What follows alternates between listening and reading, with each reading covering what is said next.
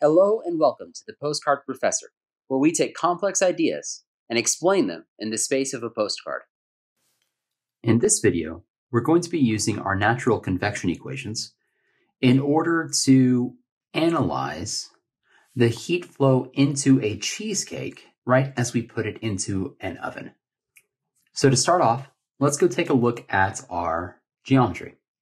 We are going to assume that our cheesecake is perfectly cylindrical.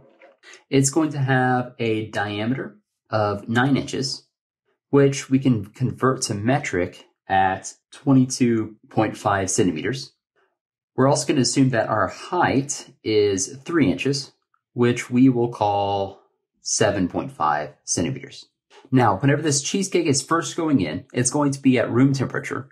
And we're going to treat that room temperature as 20 degrees Celsius.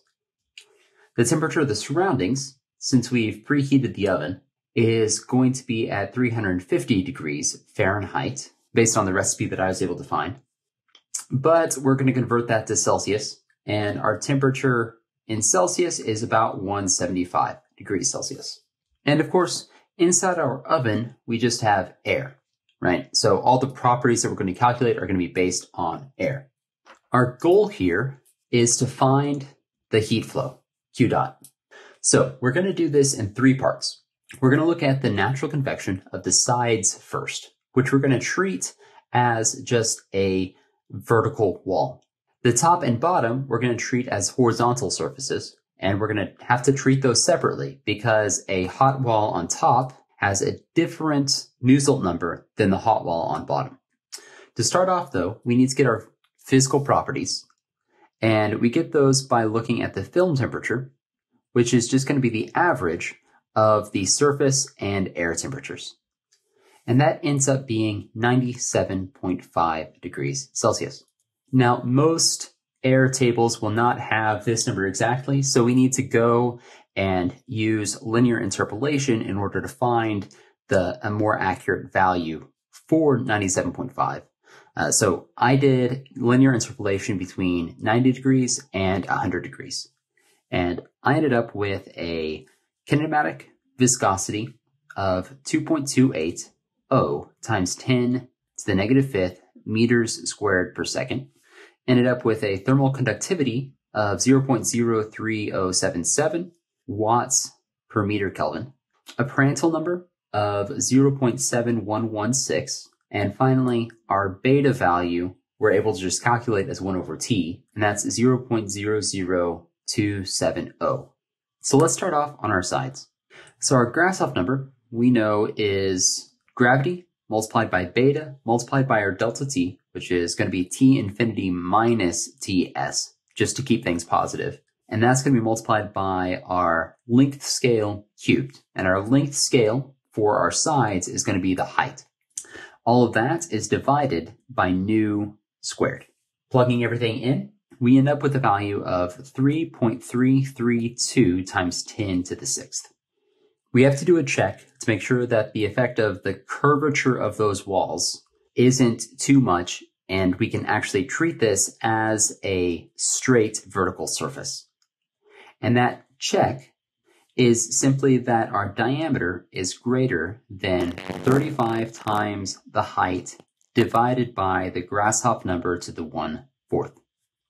So if this diameter that we have, 0.225 meters, is greater than 35 times 0.075 meters divided by our 3.332 times 10 to the negative 6 to the 1/4 power, then we're in good shape.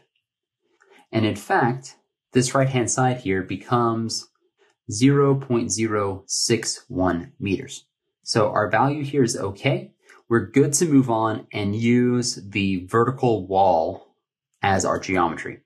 So our next step is to go ahead and calculate the Rayleigh number, which is just Grashof times the Prandtl number. And that ends up being 2.371 times 10 to the 6th, which we can then use to find the Nusselt number.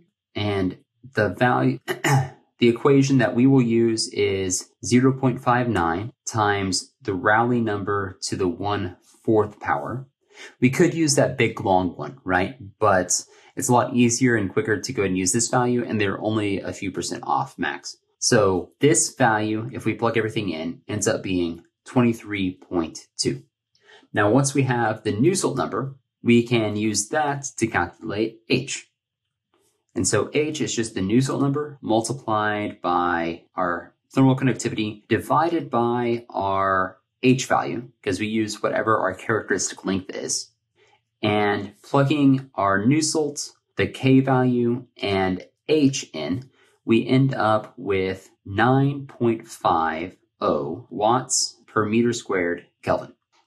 Then finally plugging that in, we get our Q dot for the sides specifically going to be equal to this H value multiplied by A delta T. And we know that the area for our sides here is just pi times D times H, which we can calculate as 0.053 meters squared. So our area multiplied by our H value multiplied by delta T, which is this 175 minus 20, gives us a heat flow of 78.0 watts. And this is from the air into the surface. So now that we have the sides, let's go look at the top and the bottom. Now for the top and the bottom, almost everything is going to be identical between the two. For both, the area is going to be pi d squared over 4, which ends up being 0.040 meters squared.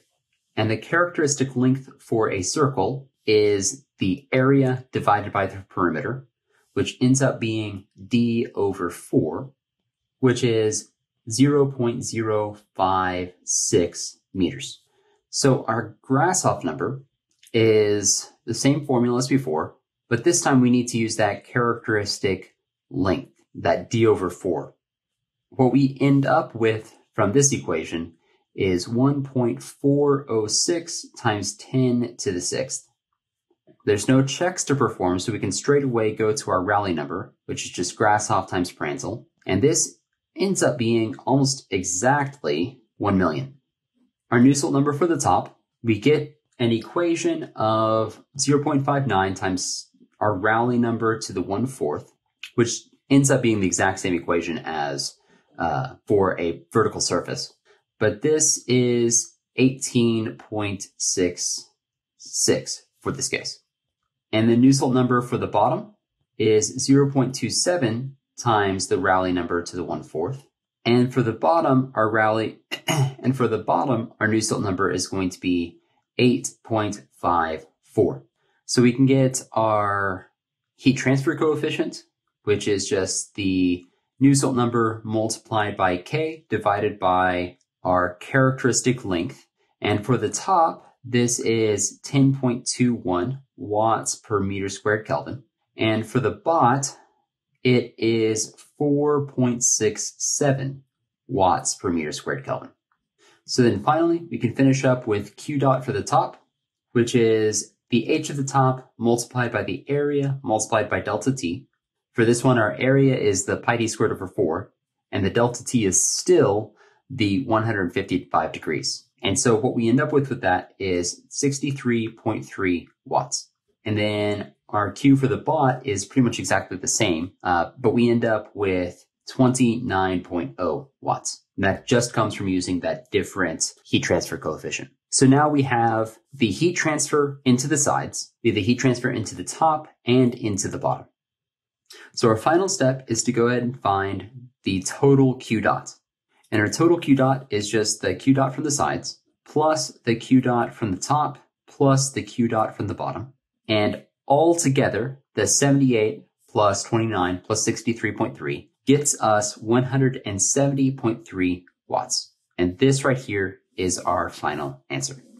So this is our heat transfer rate at this specific temperature. Now, over time, our cheesecake is going to heat up in this oven, and we end up with a very interesting dynamic transient problem because the heat transfer into the middle of the cake is actually quite slow compared to the heat transfer of the outside. And so we can't use our normal lumped mass analysis that we have done in the past. We have to go into something that's quite a bit more complex. But all we were looking for this time was just this Q dot term, we can leave the rest for some other time.